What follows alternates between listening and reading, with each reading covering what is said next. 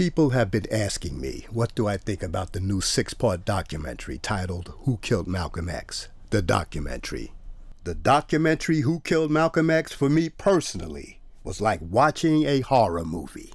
In fact, while viewing it, my emotions ran the gamut, varying by the minute, from sadness, shock, disappointment, joy, hope, and anger.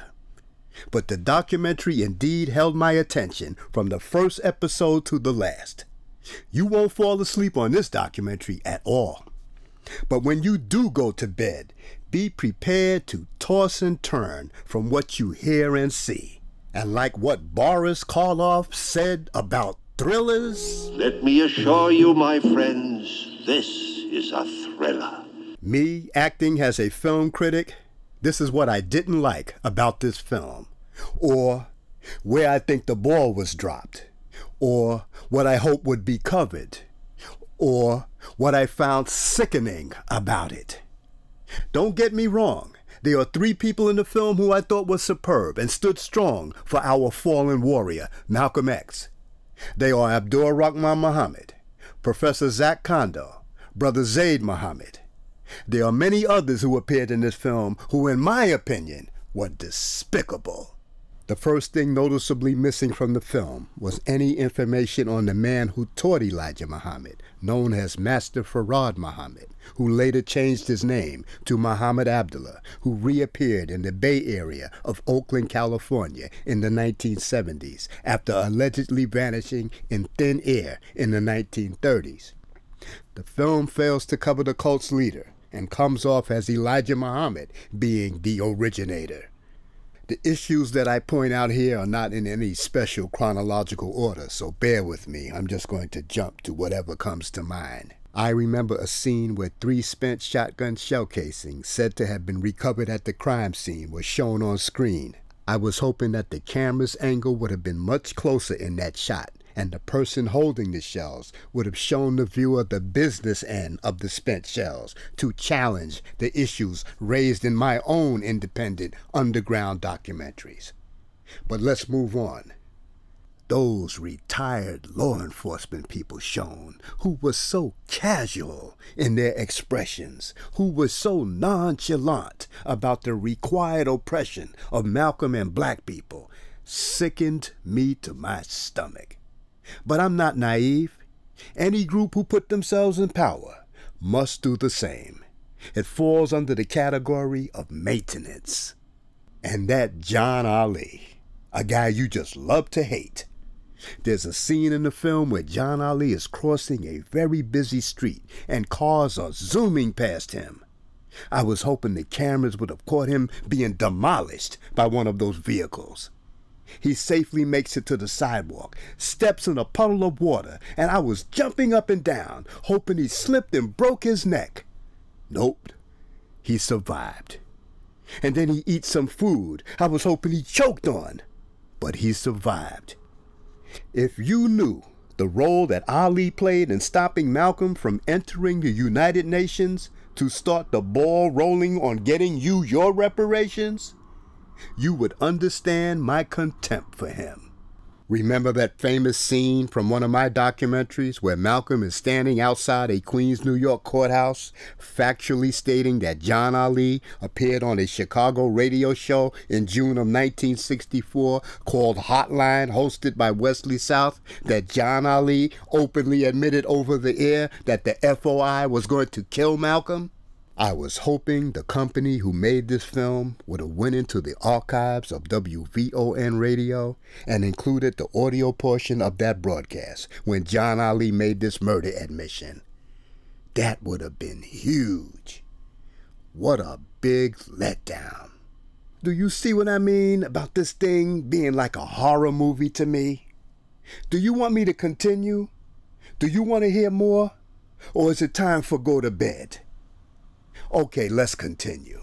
There are fools in this film who try to make it sound like Malcolm was some troublemaker who was instigating violence, who was challenging Elijah Muhammad's authority. Malcolm righteously believed in self-defense. And when you think about it, that in itself is humbling. Self-defense allows the other fellow to strike first. Malcolm only wanted to respond to brutality being heaped on us in 1965 and prior. I want you to be clear on something. If I was old enough to have assisted Malcolm, I would have joined his organization and ran past you so fast to help him, your clothes would have been flapping in the wind. Yesterday, today, and tomorrow, I would have signed up to be on his security detail. Yeah, give me the Gatling gun. Yeah, the one with the crank. I would have had it mounted on the stage, and the first clown that had a smirk on his face, I would have been cranking. That's how you should all feel about a man who is trying to get something for you. Now look at us in December of 2019. We ain't got shit going on. Nothing but a bunch of individuals bragging about their job titles and how much money they make. You call that progress? I apologize. I got distracted. Let me get back to this film review. Where was that photograph of Linwood X, author Peter Goldman described in his popular book, The Death and Life of Malcolm X? Goldman said he saw a photograph of Linwood X staring at Malcolm's body after Malcolm was shot, and that Linwood appeared to be smiling. Why didn't this photograph make it into this documentary?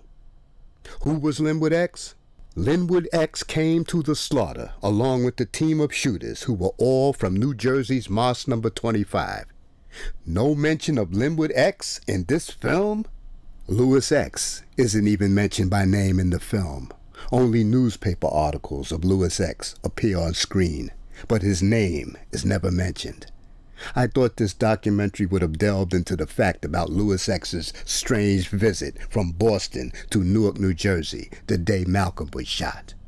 I thought that this was going to be the big film that wasn't going to leave any stones unturned.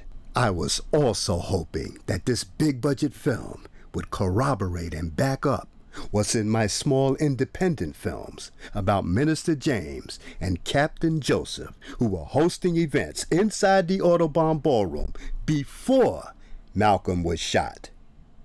This information put out by this award-winning film company about officials in the Nation of Islam being attached to the Audubon Ballroom would have indeed cast doubt on that nonsense talk about that unsubstantiated gospel about Elijah Muhammad telling everyone, instructing everyone to leave Malcolm alone.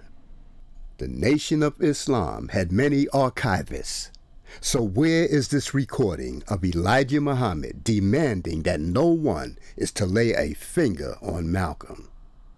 Maybe someone has a reel-to-reel recording of Elijah's instructional speech to leave Malcolm alone. Check your old collection of 45s. Maybe it's on a vinyl album in a bin somewhere. Maybe the Leave Malcolm X Alone sermon is on compact disc. Maybe it's on a DAT tape. How about a cassette? Maybe it's on 8-track. All the people who claim Elijah Muhammad said what he said, present the proof. But we'll be patient. That Leave Malcolm X Alone recording is bound to pop up one day. Maybe this still photo is from the Leave Malcolm X Alone speech. Let's hire a professional lip reader to explain what's being said in this still photo.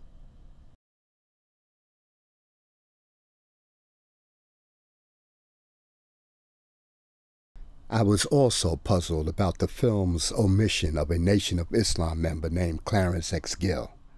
Gill was from the No. 11 Mosque in Boston. Gill was a very dictatorial captain of that mosque. Mosque No. 11 was the mosque of Louis X. Clarence X. Gill was also the bodyguard of Muhammad Ali. Gill was wounded in the Audubon after Malcolm's bodyguard, Reuben Francis, shot him, but Gill survived. The film should have covered Clarence X. Gill's role in Malcolm's assassination. Here's a photo of Clarence X. Gill in his later years. I was also hoping that the alleged deathbed confession concrete proof information of Captain Joseph admitting that he firebombed Malcolm's house would also surface in the film. Rumor on the street is that Captain Joseph confessed to Spike Lee. I guess my expectations for this film were much too high, but I understand. It's a filmmaker's prerogative to include what they want.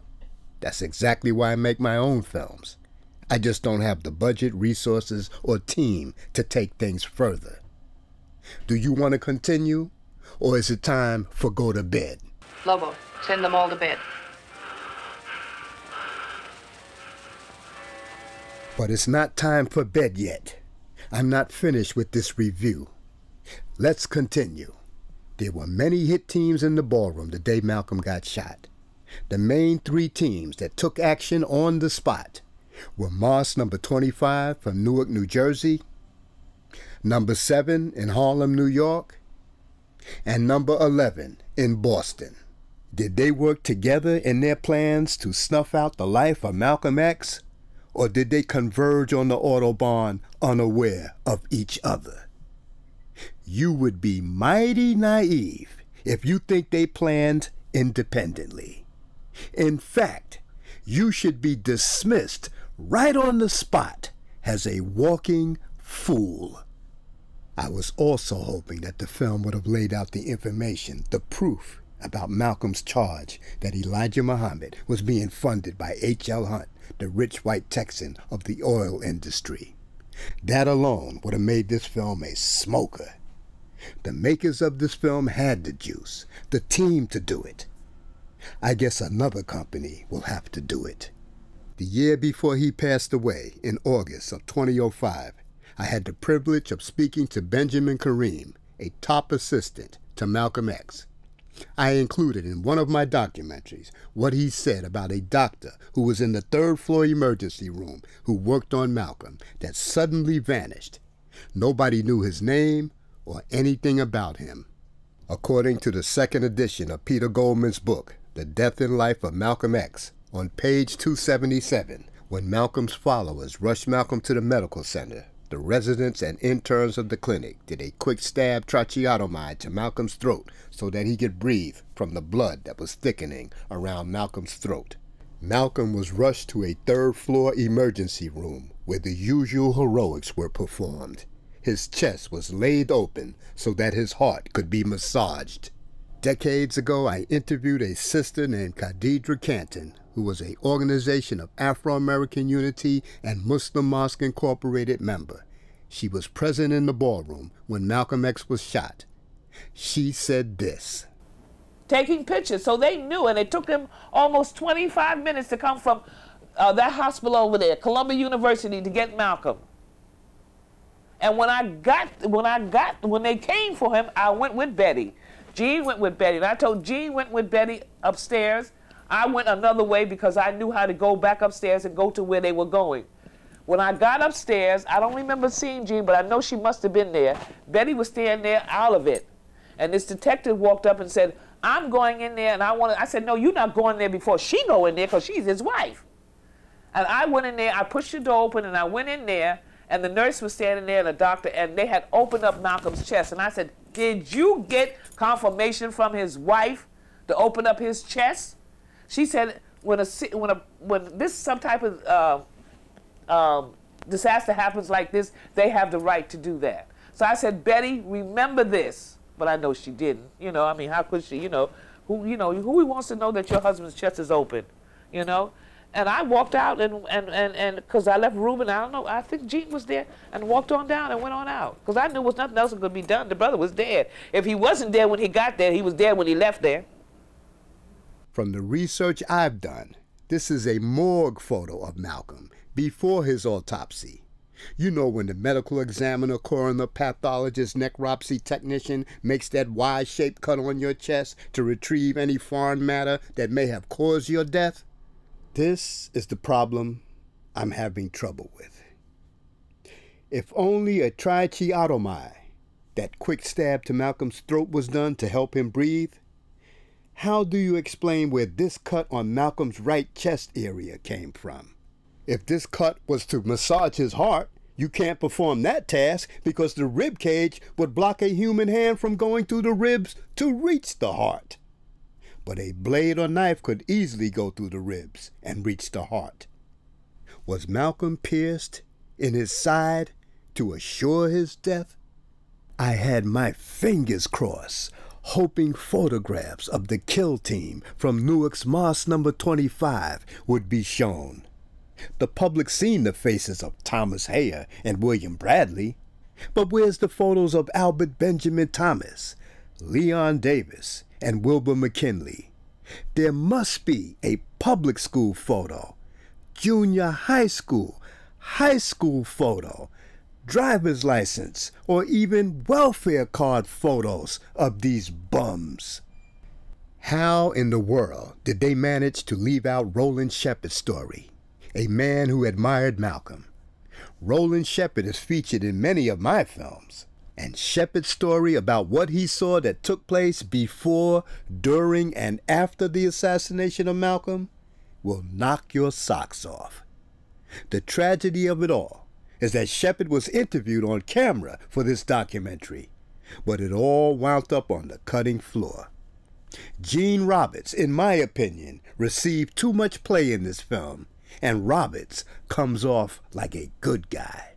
Gene Roberts was no good guy. It was Roberts who came over to Shepard, who was seated up close to the stage, and told by Roberts that he had to change his seat. It was Gene Roberts who set up a reserved seat for the shotgunner, William Bradley. And that Muslim community in Newark, New Jersey, home of the killers, they were pathetic. For decades, they'd watched countless documentaries, saw Malcolm's killers, and stood idly by and witnessed black communities self-destruct worldwide because Malcolm's mission wasn't accomplished. And I'm supposed to consult them for wisdom? I'm supposed to look up to them as black men of higher learning with their neatly trimmed white goatees and beards, when over the decades never came forward, but instead sheltered, fed, and embraced the killers of a man who attempted to get something for all of us. I'm supposed to sit at their feet for under and overstanding? You talking about let sleeping dogs lie, don't kick the doo-doo? We're supposed to rationalize some voodoo talk and dismiss a warrior's efforts, while you send off a killer like Bradley like he was some hero? Is this what's going on in your town? You expect people to join the conspiracy of silence? We're supposed to honor Bradley because he ran a gym? All the Dickabees, Kufis, and prayer rugs in the world will never compete with what Brother Malcolm set out to do. Look what went down in a town of New Jersey. Ours is not an easy age. We're like tigers in a cage. What a town without pity can do. Before I submit to that insanity, with a toothpick in my hand, I'd rather dig a 10-foot ditch and run through a jungle fighting lions with a switch. I'm still puzzled why Roland Shepard was left out of this documentary. Like I said earlier, Shepard's story will knock your socks off. He had a direct connection to Gene Roberts and William Bradley, Malcolm's shotgun assassin. This is a picture of him and his mugshot in East Orange, New Jersey. And this is a picture of him now. I personally thank you, Roland, for having the courage to come forward and tell your account, when many of Malcolm's own organization members were too afraid to say what they saw. Though I was given a thanks in the last episode of this documentary, I want to include your name. I know you think I've been very hard on this film, but I like this film, and I highly recommend it. In fact, it's a must-see. You have to see this film. Very important film. Well, I'm getting a little sleepy now, so I think it's time for go to bed. Lobo, send them all to bed.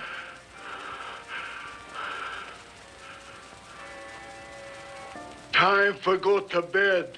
You heard the man. It is time for go to bed. But before you go, be sure to watch the 6-part, nearly 6-hour documentary, Who Killed Malcolm X? Regardless of my issues with the film, I give it 2 thumbs up, and so does Lobo.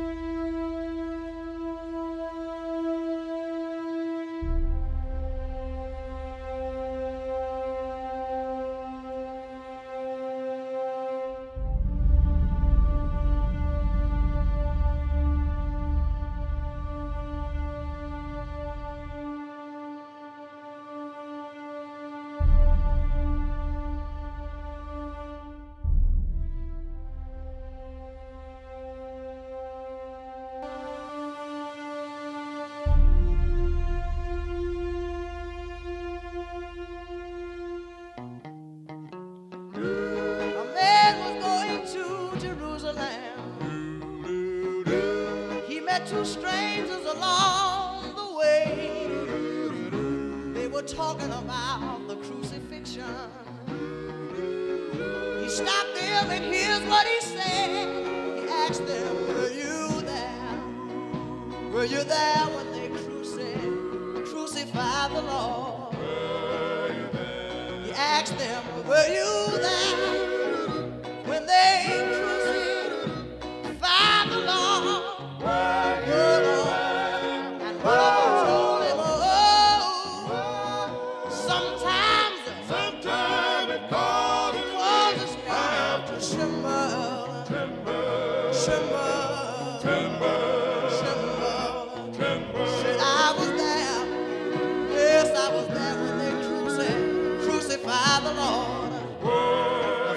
I want you to tell me if you were there. Tell me, did they really pierce him in the side? Said if you were there, I wonder did they really pierce the Savior in the side? Oh, Lord. The fella told him, oh, sometimes it causes me to tremble.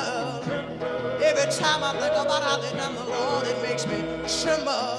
He said, I was right there.